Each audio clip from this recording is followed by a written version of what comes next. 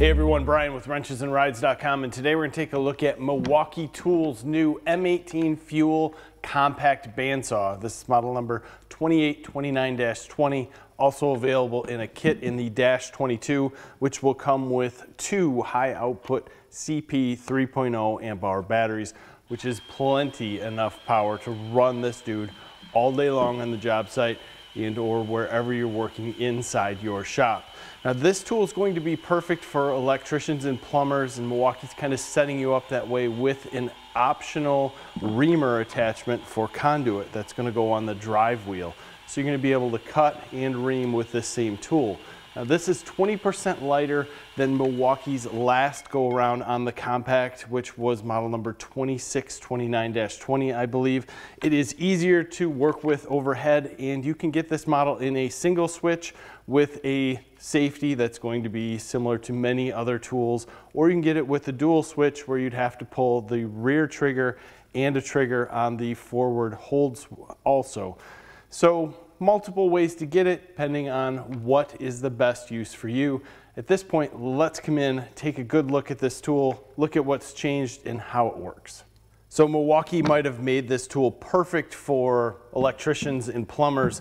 I think it's going to be great for anyone who's into bandsaws. This is the M12 model, which is a subcompact, almost too small in a lot of situations for the average guy. And this is the model 27-29, which is their deep cut, which in a way is almost too large for many people. This is going to be the perfect saw with a 3 1/4 by 3 1/4 cut capacity.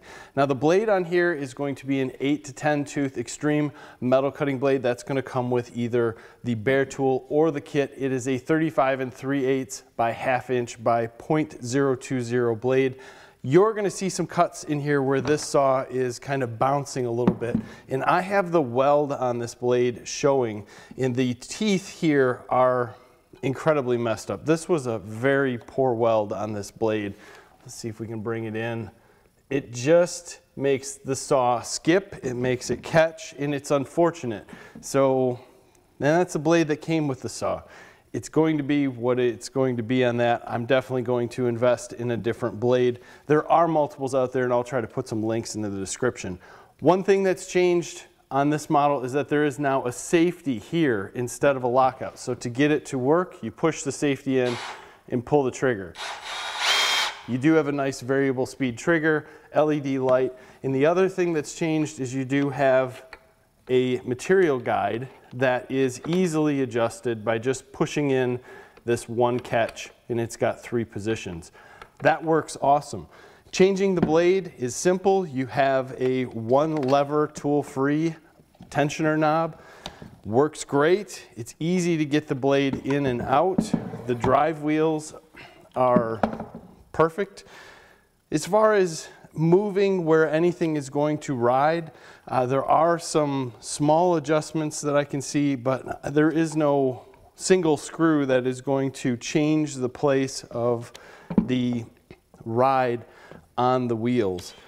There's a brush to keep debris off the drive wheel so you don't get that into the blade and start taking the rubber away. And the one thing to look at here, this is one of the first things that I've seen Milwaukee call this Jobsite Armor Technology, in which they actually put in some crush stones here to allow this tool to be dropped, beaten a little bit, and still survive and last a long time on the job site. Very nice looking tool, built well, everything seems to be in place. It does have a hanger if you're going to use this up in the rafters. Simply for a bandsaw, it's designed like a bandsaw. It works great. You do have a brushless motor, and these CP 3.0 amp hour batteries are going to give you all the power that you need. As a guy who is not an electrician and not a plumber, I view this as the perfect size bandsaw for automotive and shop use. It's small enough that I can get it up inside an area with a car, cut an exhaust, or use it to cut just about any other material, including tubing, away from my project area and not have sparks throwing everywhere. It's just a nice, clean, fast, straight cut. The blade that comes with this is excellent for cutting extreme metals or thick metals. It's just a matter of what you're going to cut and what tooth blade you want to put on this unit. And like I said, it's unfortunate that this one came with a pretty bad blade, but with that said, it still did cut very well. It just gave us that little bounce every once in a while and probably did slow down the cutting slightly.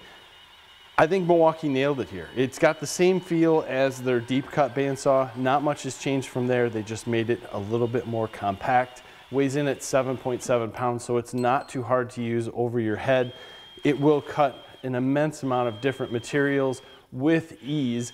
Obviously, you might want to change the blade a little bit if you're cutting a lot of PVC, as we just started tearing through some of it. I mean, it cut super fast, but if you wanted to get a nice, super clean cut, this might not be the blade. Obviously, the sizing of it, I think I've said it 100 times, I think this M12 is perfect for small situations, getting in tight areas, but the cut capacity can limit the tool. This deep cut is awesome to have around and used 99% of the time, but that sucker's big. This dude is absolutely perfect in size, and I think you're gonna see that when you pick it up. I like the fact that I can get 2 CP3 batteries with it. I do not have a lot of these batteries around, but they're all the power I need for 99% of the tools, including drills. Nice, small, compact, and light. I can't say enough good about this. I love these things. If you're cutting EMT or anything like that, it's just going to run right through it. You've used these in the past, I'm sure. This is the perfect size and the right time to get into this line if you're looking. I'll leave some more links in the description below just to kind of give you ideas of what different blades are out there, what might be available. And this tool is out at this point in time, so I'll try to find some links to this tool, give you some ideas on pricing, as that's obviously going to adjust a little bit as this tool gets a little bit older. Very nice setup. Great job, Milwaukee.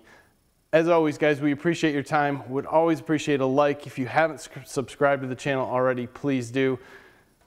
Have a great day.